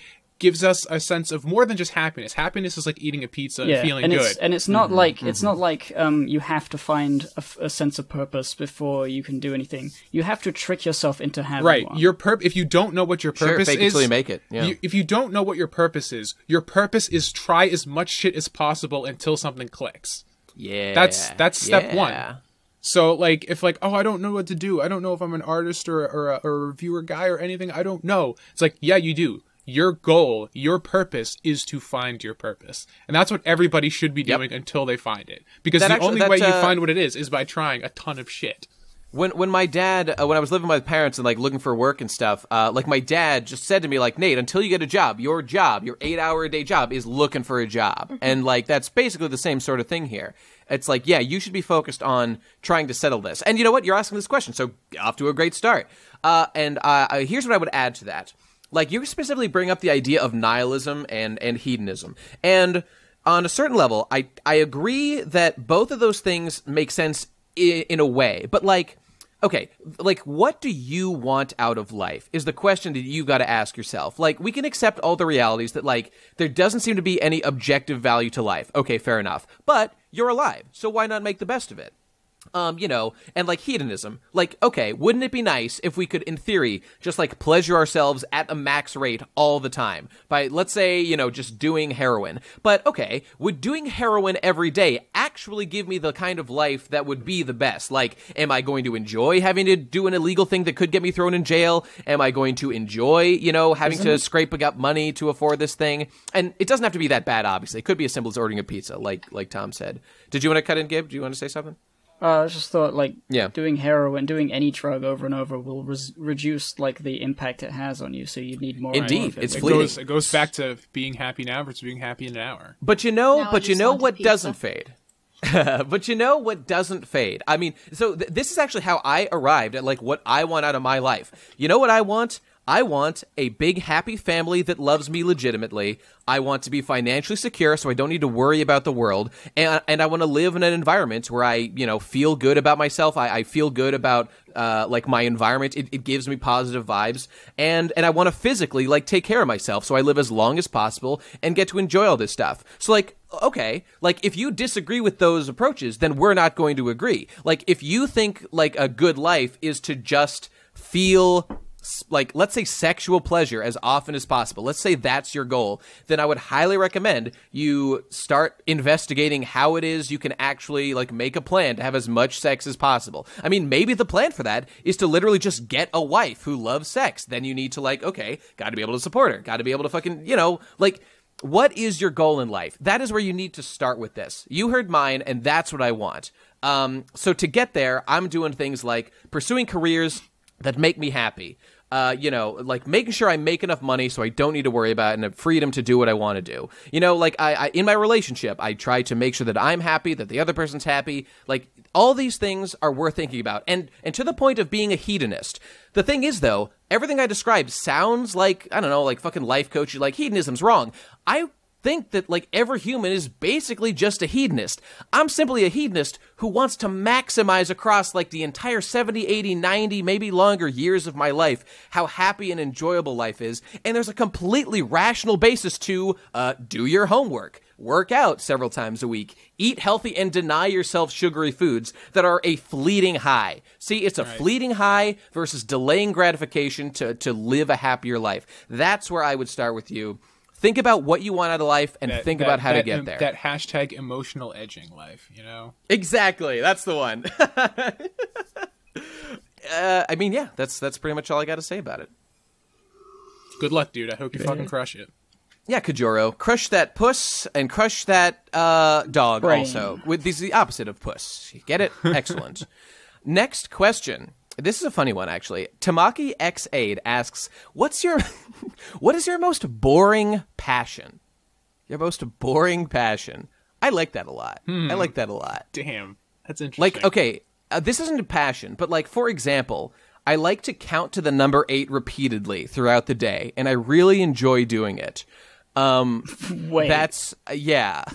Like, in what it's like context? a tick. It's like, when I'm driving, I'll play a little game with myself that I'll, like, okay, it's going to be hard to explain, but, like, I do a thing where, like, the telephone poles, like, I try to count my own car lengths as I drive by them, and I count up to 8, and then I start over.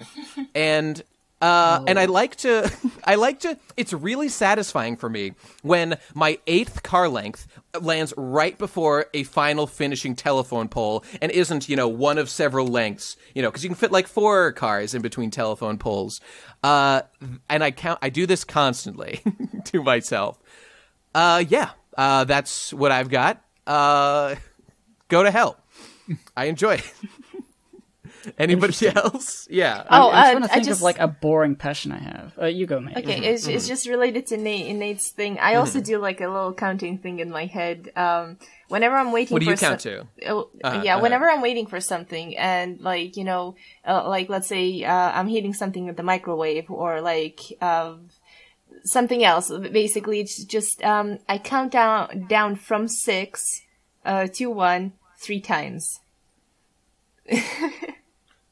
Wait, I'm sorry. Say that one more time. I'm trying to parse that in my brain. brain. When I'm waiting for things, let's say I'm heating something in the microwave, and like I see there's like less than a minute left. Then I start counting in my head, like 6, 5, 4, and I do it like when I reach 1, I go back to 6, and I count down again. I do it 3 times in total. The mark of the beast. That's so appropriate for Mage. Interesting. Now, let me ask, do you do that as a way to kind of force time to pass so that when you look back, I totally get that. I totally get it. I do stuff like that too. Yeah, it's just like because I'm dragging out the numbers like 6, right, 5. It like I'm counting. It sounds like I'm counting seconds, but like each second takes like 5 seconds to count. So like that makes sense. Yeah, makes sense. You know what I do when I'm on the treadmill at the gym, like, and I see that there's like a minute left. That's when I like really start to like. I try to really forcibly distract myself, like hardcore, from not paying attention to like what I'm doing or the, pain. It's not really pain, but like the pain of running. And then like when I look back, I'm like, yes, 10 seconds have passed. And I keep forcing myself to like be distracted by things. It really only works in that last minute because like I try to do it when I'm like running for like long-term things and like distract myself so that when I look back at the clock, more time has passed. But it's pretty ineffective just because like, I don't know, whatever. It like my brain is only like excited for the end to come when I'm actually close to it, like in that last minute or whatever. But whatever, just saying. I do that too. Like when I have to wait for longer things, I count down from 60, and I always count down because like when I count up, it just feels like it doesn't. It's not as satisfying as reaching like the last 10, 9. 8, it's just like, it's exciting. Like the lesser the number, the more exciting it gets. Like counting up is really tedious. It could go on forever. Like, well, okay, I reach 60, but I can go like 61, 62. But when I'm counting down to like the last numbers, like I reach 0, 0, 0, and that's it. That's all. That's final. Everyone's dead. Tom or Gib, do you have any boring passions in life? I have, I don't know whether it's like a boring passion. It's hard to, because like the things you said didn't seem like passions. They just seem like funny things. That you yeah, that's true. That's true. If we're talking about funny things, I like to open doors the absolute minimum amount that I need to slip through. Oh, okay. Okay. Like if I need to just leave my room, I don't open the door the full way. I don't push it. I just open it just enough to slip through like a cat. Yeah, I was gonna say you're just like a cat. Yeah, exactly. Because I feel like, I mean, I'm quite thin, so I can slip through, and I don't know why. I think it's just sort of something I've always done, because why expend extra energy to push a heavy door? I would argue you're expending more energy by doing it this way. Okay, you know what? I'm not here to judge. This is just interesting. No, but like I do movements like that for no real reason. Like I just like weird pirouettes and like moving swiftly from like. I sort of glide like when I'm getting a cup of tea, I put the kettle on, and then I sort of when it's time to get the milk in, I sort of glide over to the fridge, pull it open with enough force to like open the seal so that it's not like sticking, and then the door slowly opens, and while it's opening, like I let go of it to let it swing open slowly. I grab the milk, and then I kick it back as I swoosh round. Like I twirl around, it's completely pointless, but it's sort of like nice to have like a flow to random pointless movements. You completely failed this question because this isn't boring at all. This is fascinating. Yes. Fascinating. Where was this during Gib Makes Breakfast on the rag? Yeah, I want to see those pirouettes and shit. Yeah. Well, it's only when I'm like really into. Not into, but like familiar with the location. We need so like if I do something a lot, I get bored of like doing it normally. So I just we need a candid camera silly. of Gib Makes Breakfast in the homeland. That's true. Clearly, I mean, I do a lot of talking to myself in the car. I feel might be a similar sort of thing, where I'll just like yell things at myself, like just because like I feel like I wouldn't do it if there was a crowd, but I like feel free and I can just like go crazy in my car. That's why I love driving. It's just like I can just should never do that. free. There's a sick animation video of a guy. I can't remember what it's called. I'll link it to you later. It's like a guy is in his car, he's going, ha ha, he's doing a Mickey Mouse voice. And he's been all completely retarded.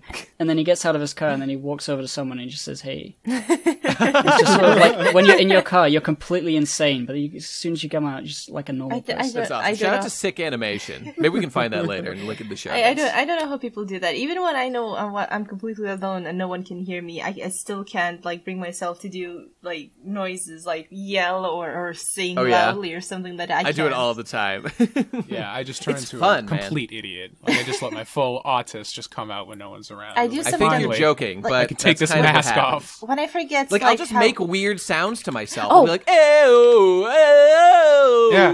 I do that sometimes, but only when like I'm thinking, I was like, I forgot how this sounds, or like, would I be able to would I be able to pronounce this thing? So I just randomly say things sometimes, but not. My brain just needs to like make sure it's alive sometimes, so it just like gives me like these weird vocal spasms. It's like, yeah, your vocal cords still work, just double checking.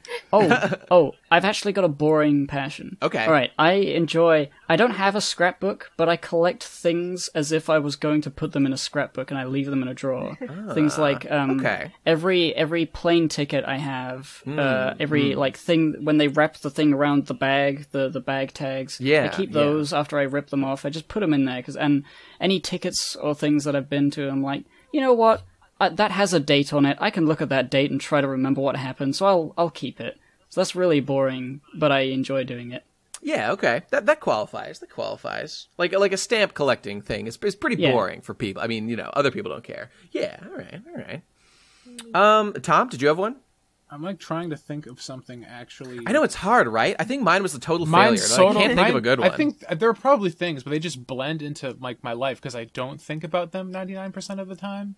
Yeah. It's hard to think of something that you can understand as boring and also something you are passionate about. Exactly. Yeah, that's true. If you are passionate about it, you don't think of it as boring. You know what? I think I actually have one, and this is sort of demonstrably boring. It's like I have a passion for playing video games alone.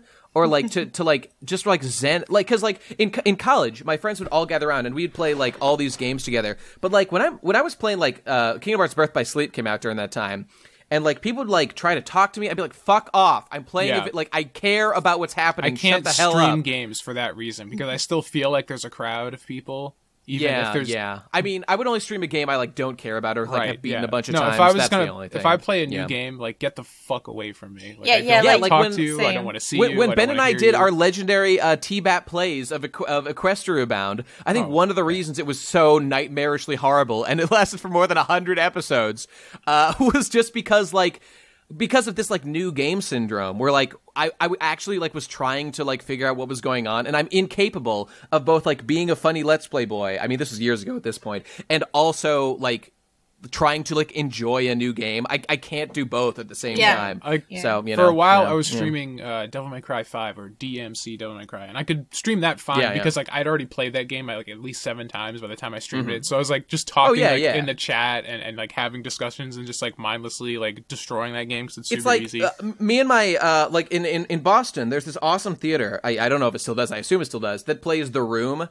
Like every like Friday night or something, and it's like a big event, and everyone has so much fun because there's so many like community things. Like when the spoons appear on screen, we all throw spoons at the screen. I've seen stuff about that. You actually participate in those. Oh, that sounds so fun. We went a couple times, dude. It's so much fun. You guys should definitely come sometime. But the thing is, I took my friend John to one.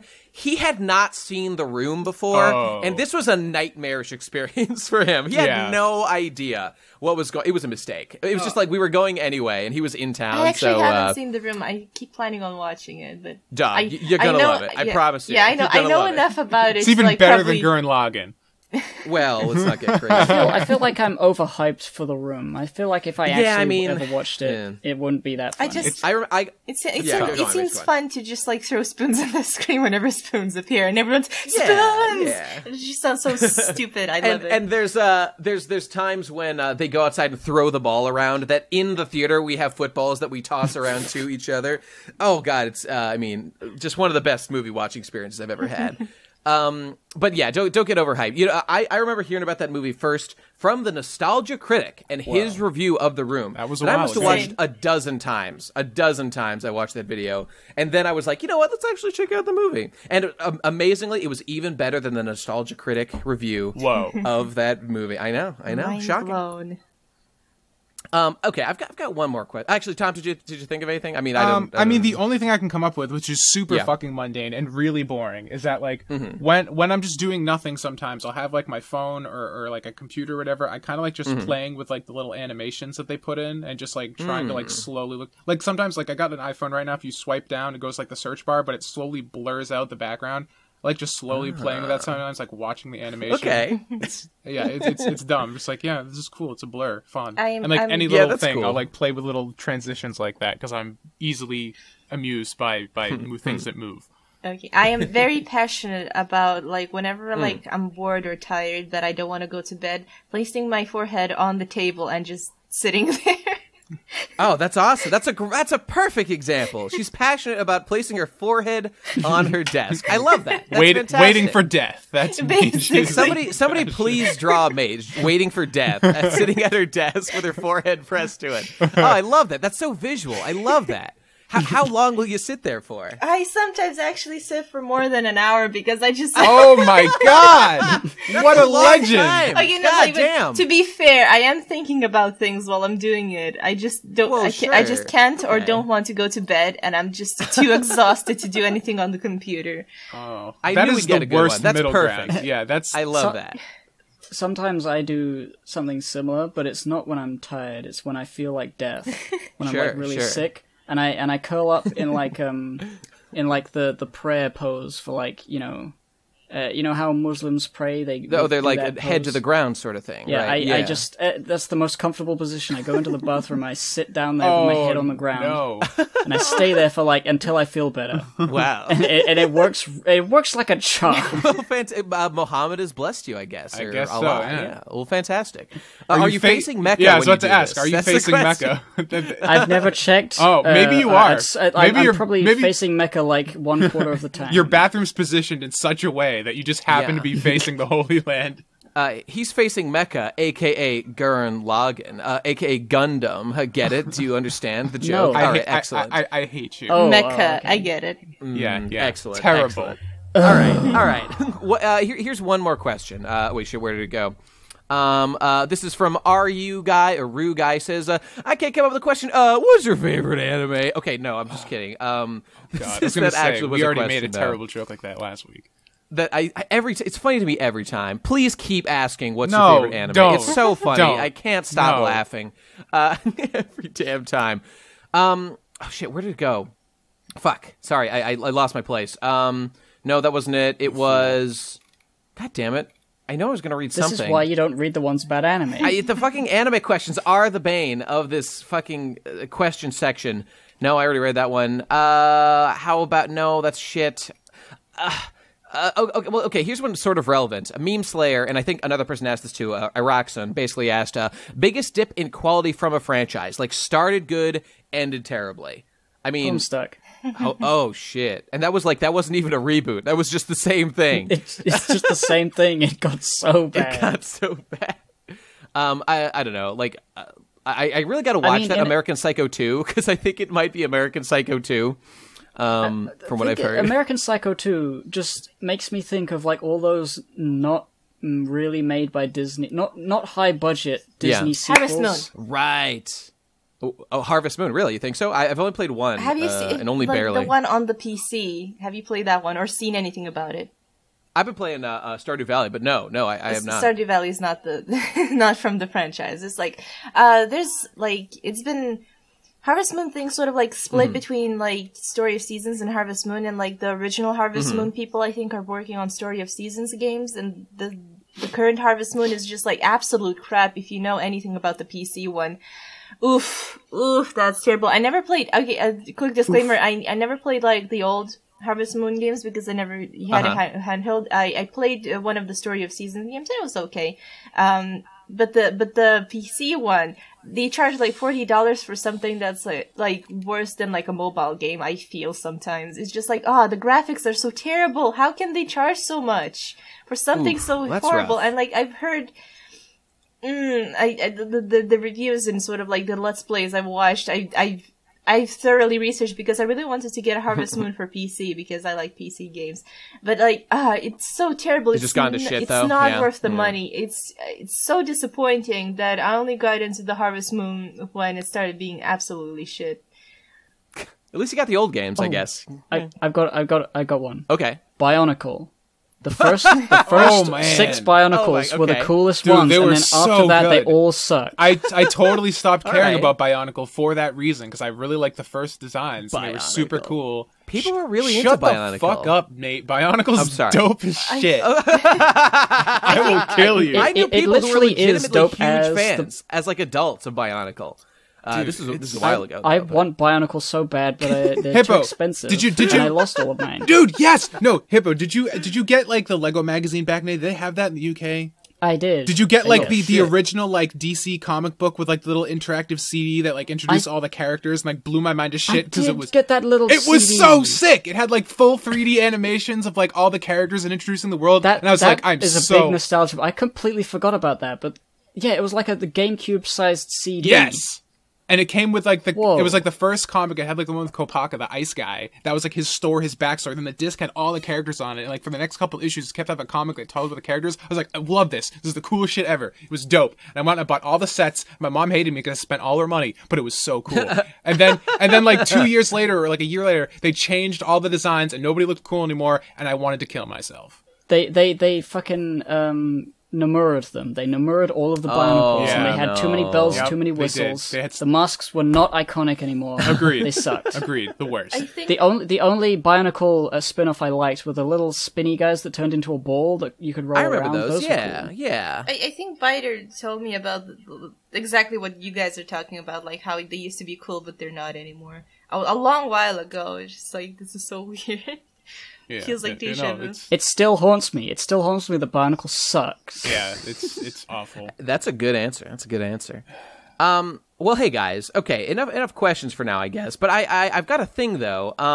So I've got two things to say. Now, the first one is I want to announce on an actual episode, in case we haven't already, the PCP Highlights channel exists now. Did we mention that last time? I don't think we did. I don't think we did. No.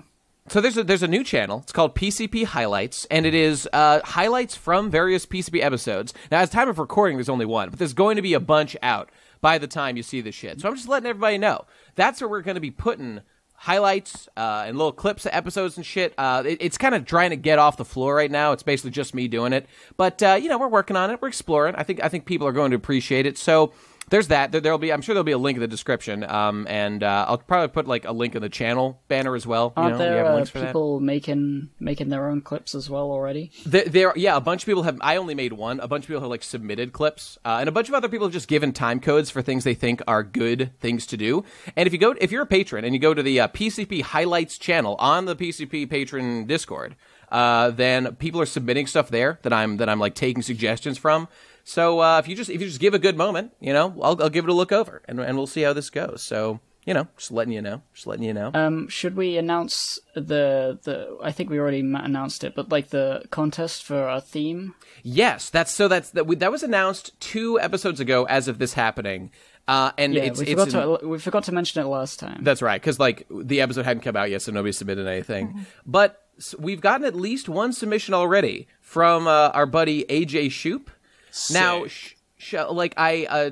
full disclosure, I have not listened to it yet. I'm like, so like we're getting them in. I think what we should do is by next time, we should wait for them some more ones to roll in, see how many we get, and then do a review or like kind of go over it as a segment. I mean, like see what we've got or something. Yeah. Intro themes for the Pro Crastinators. That's right. So I guess for now, what we'll say is, so people, keep submitting them. And keep sending us your shit. If you're a patron, go to the fan art warehouse and submit them. If you're not a patron, feel free to tweet us. Usually, what do we say? Like hashtag PCP theme, I think was the deal, and so. at TP Crastinators, and we'll take a peek. So do that, and sounds good. Now, the only other thing I wanted to say at the end of the episode here was, so a while ago, we did talk about doing, like, highlighting people's, like, art and stuff, and I think we should do that. I think we should do that. Yeah. So we still got that fan art warehouse in the patron Discord there. Other than that, you'll have to tweet at us if you want to send us your shit, so feel free to @TP Crastinators, and I guess hashtag PCP fan art? PCP art? I don't know, I'll check both of those. So if you guys are in the fan art warehouse thing on the patron Discord, I'm looking there. I also linked one in the main chat. Check out this drawing who showed up in the last bonus episode of the Lord of Ghosts himself. Yeah, it was so sick. By Len Slines. I think it's Line Slines. I think it is. There he is. Looks awesome. It looks awesome. Though, does the Lord of Ghosts canonically have a gun? Let's be serious here. Well, I mean, it's artistic liberty. It's the ghost of a gun, because gun control laws, and they killed all the guns, so now it's just the ghost of a destroyed gun. Yeah, when you outlaw something, the ghosts are now, they have it. So they used to be drunk a long time ago, and now they're all hooked up on drugs. But now weed is legal, so now all they have is guns. Excellent. Check out this other one from the Undertaler fan account. I think I've seen this around, but it's submitted here regardless. It's a magenta filter overlaid picture of Vriska that says, "I have so much sex with my husband Tavros." This is sublime. This is supreme. It's digi. It's definitely Vriska. Like digi Vriska. I forget the. I remember there was context to why he drew this, and I can't remember it. Was there? I mean, I get that it's like Digi Vriska. Like, this is what Vriska would be like if she were literally Digi. But I like I just like everything about this. This is great. This is fantastic. Now, next one here is coming from ya boy Chip in the Franks, or Chip Wiseman, @Chip Wiseman Art on Twitter. And it's a picture of a good old arm defeating Digi for good and all in the legendary Radcon 3 Royal Rumble. I really like one of the most amazing moments. How he drew that, like the motion sort of. Yeah, the impact feels tangible. I like. Yeah, it's so dynamic. I love it. By the way, these are from like months ago, so like nobody's been submitting them. Anything that has Digi getting his ass beat is grade A material to me. I don't know about you guys. I mean, that's pretty good for now. The problem is we've just totally let this like lie and like haven't been doing it at all. So like we never really started. So the best. This is the start. Yeah, people send in images of PCP related stuff, and we will talk about it next episode.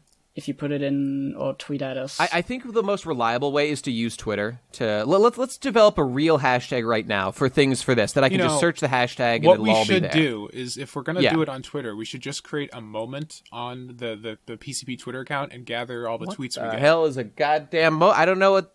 A moment is a thing where you can save tweets... In like a gallery. In a place. That sounds actually super helpful. It's what I use on Twitter for all my 3D stuff. I just put them in a moment. I have a moment of like when I invented the alley-oop character. Oh shoot! Can I make like a moment out of all like the art sort of tutorial things that I favor?